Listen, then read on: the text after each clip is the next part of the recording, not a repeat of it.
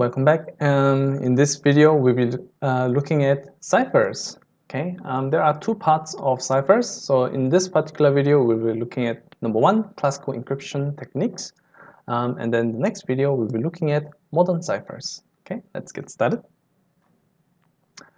What is a classical ciphers? Well, as the name suggests, it's the ones that has been used a long time ago, but actually, when we later talk about modern ciphers, we didn't really get that far from it. So it's good to understand how classical ciphers work in order for you to understand better about how the modern ciphers work. All right, let's get started.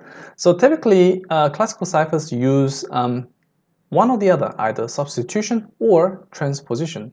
Why? Because back in the day, when you applied those encryptions, you had to manually solve them. That means you didn't have computers that can compute a lot of things fast, and therefore people actually had to solve these by hand in order to retrieve the plain text. So that means you can't really use very hard cipher algorithms. Otherwise, it would take forever for you to retrieve the plain text.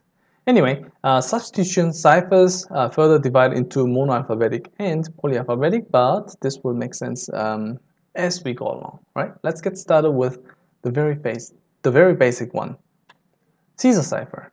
Okay, so the Caesar cipher is one of the earliest known substitution cipher. This is invented by Julius Caesar, and the idea is very simple. You have the list of alphabets, and what it does is, based on a number you choose, you shift the alphabet by that many times. Okay, so it's well represented by this diagram here. So from original letter E, this will be pushed back 1, 2, 3 times into letter B. So in this instance, the key size will be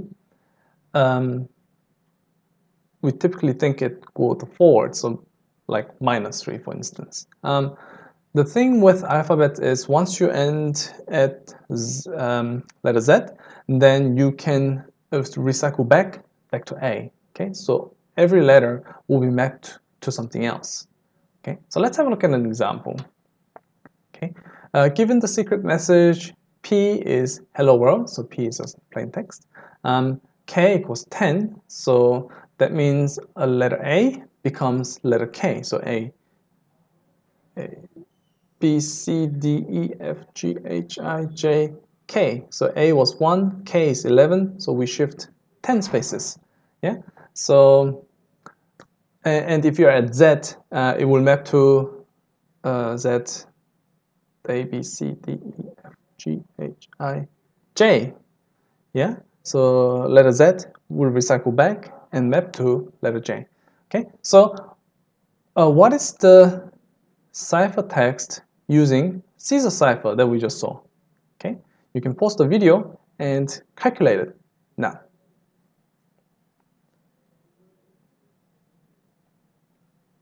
Okay, assuming you have done that, to encrypt, actually this can be formed into a mathematical formula like this.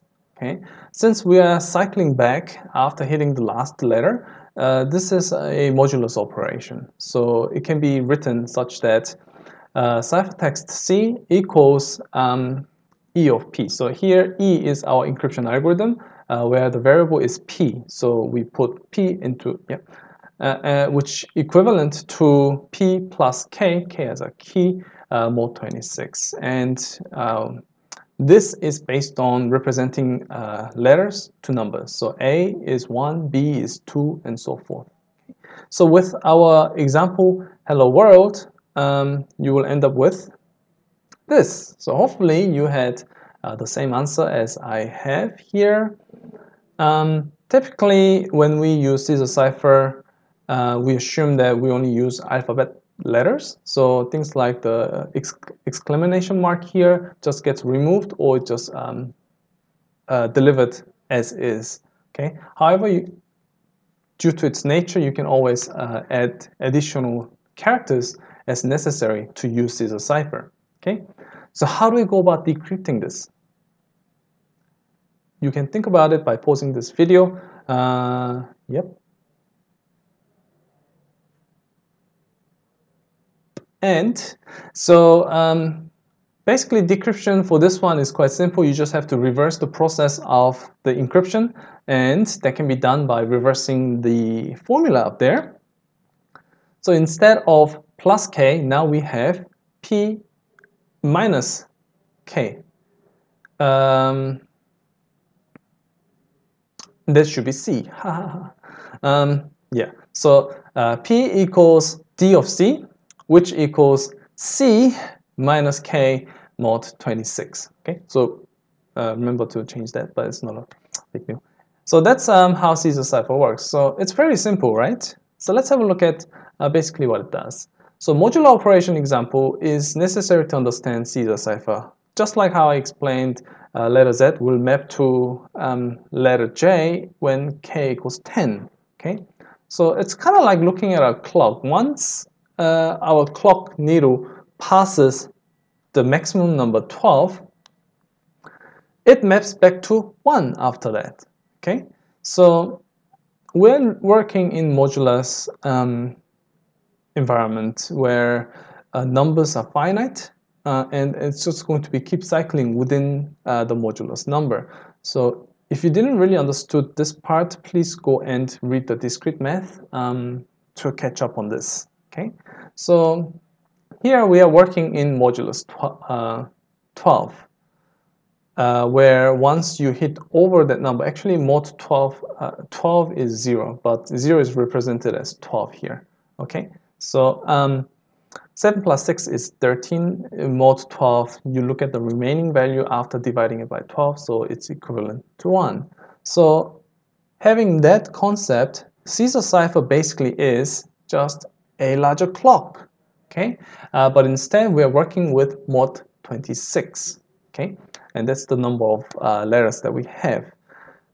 If some other languages have a different set of alphabets, then this modulus number can change to adapt to that, so that's not a big issue. Okay, so that's how exactly it works. But this mod operation is actually very helpful, and we'll look at how we can use mod operations in some other contexts. For example, looking at RSA later next week, which is 5 videos later-ish. Yeah, we'll look at that. Okay, so that's the Caesar cipher. I have an exercise for you. So hopefully you pause the video and try to solve this by yourself. Why? Because I ask things like this in the test and exam.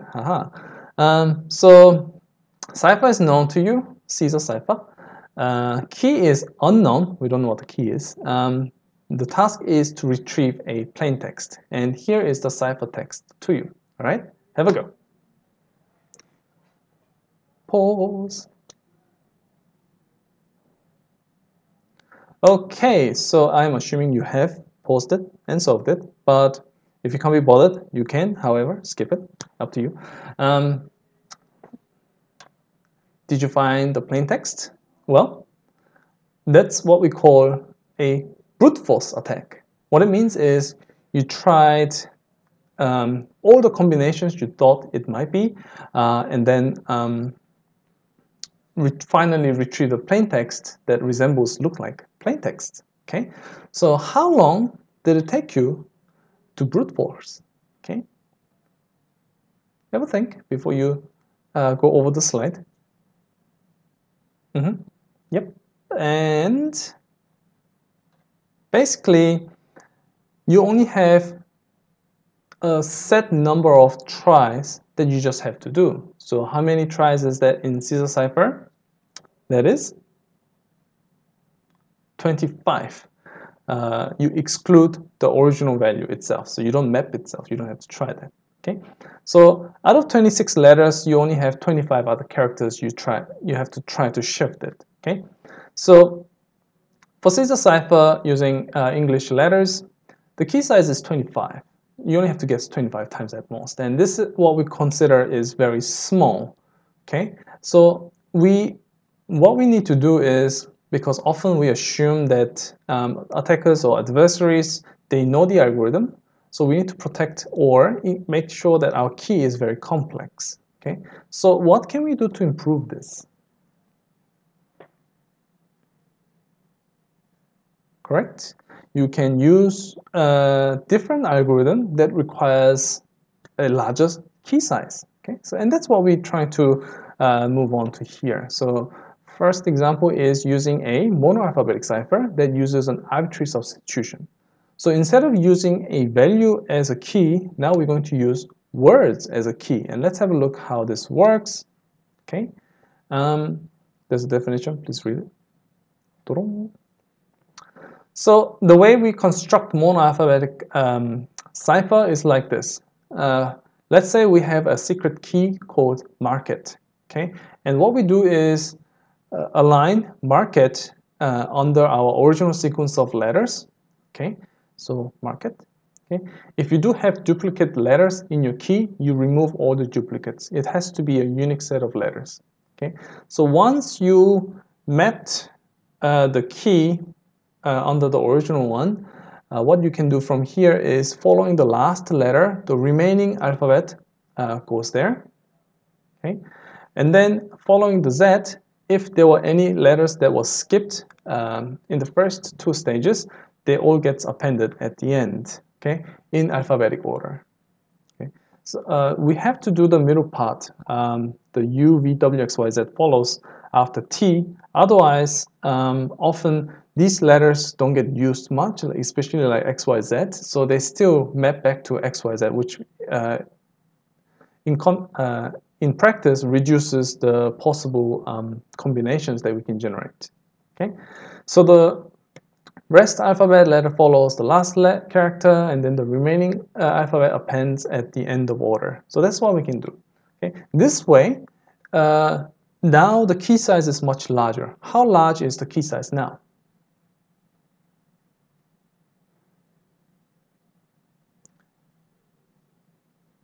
You may have guessed, because the key has to be unique sequence of letters. Actually, you can start with a single letter all the way up to, for example, saying using all of that in random combinations. Okay, so you will end up with 26 factorial potential key sizes, although not all of them may be useful in the context.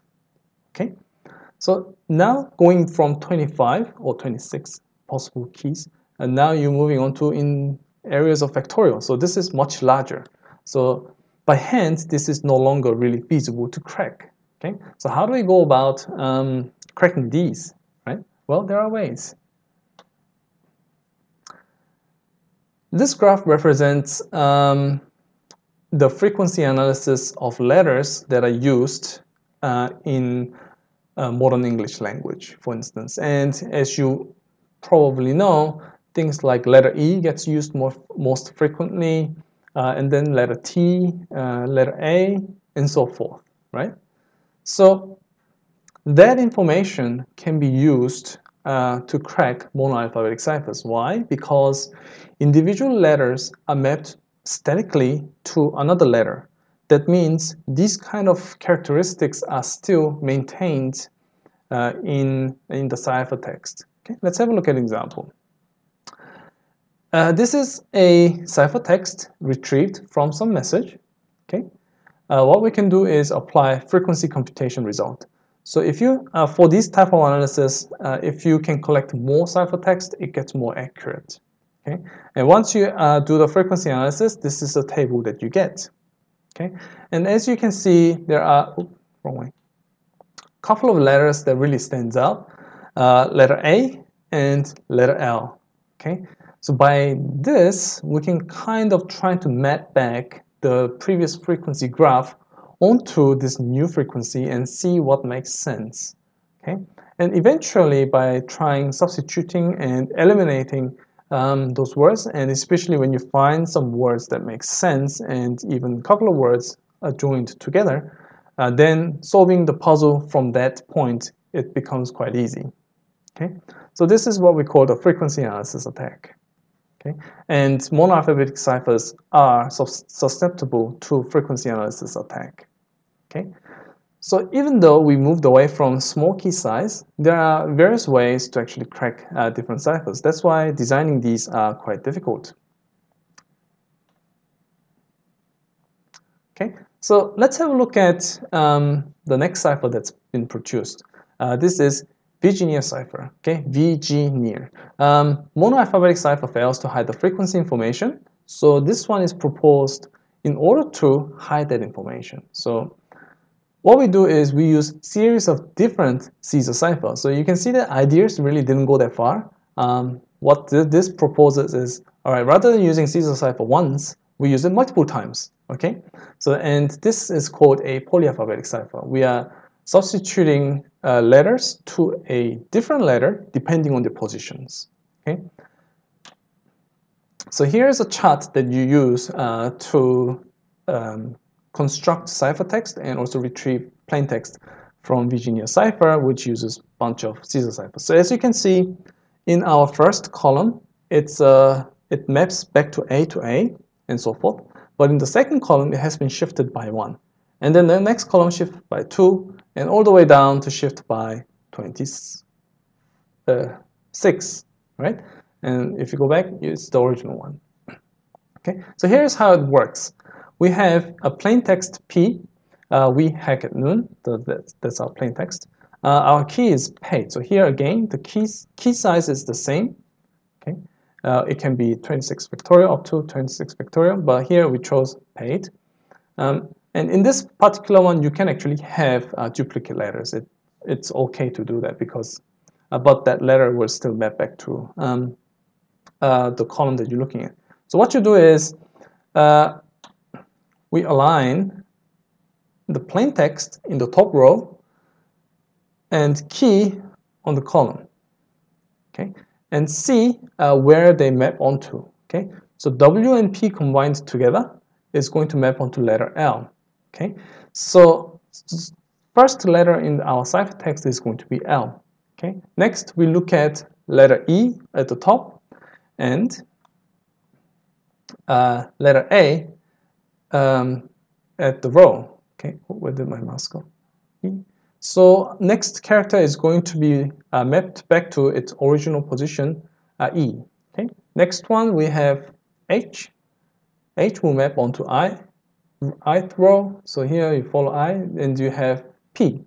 Okay, so we have L, E, P, and then you can construct the rest of the message. Okay, to do, encrypt the message. You can post a video here.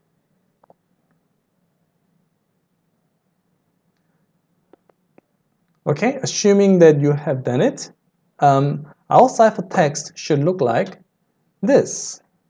Okay, and you can easily see from our last word, noon, that not all characters will map onto the same letters. So here, the first N was mapped to C. First N is mapped to C. But the second N is mapped to Q, and same with the double O's inside noon. They're mapped onto different characters. And this is the advantage of using polyalphabetic cipher. And these are actually quite useful even today. Okay. So how do we go about breaking this one? Well, there's always a way to break things. And although it's much harder than doing frequency analysis, a similar approach can be applied. So one of the technique is Kasiski test, produced in 1863. Basically, this test tells that there is a chance that a repeated word is encrypted using the same sequence of the key.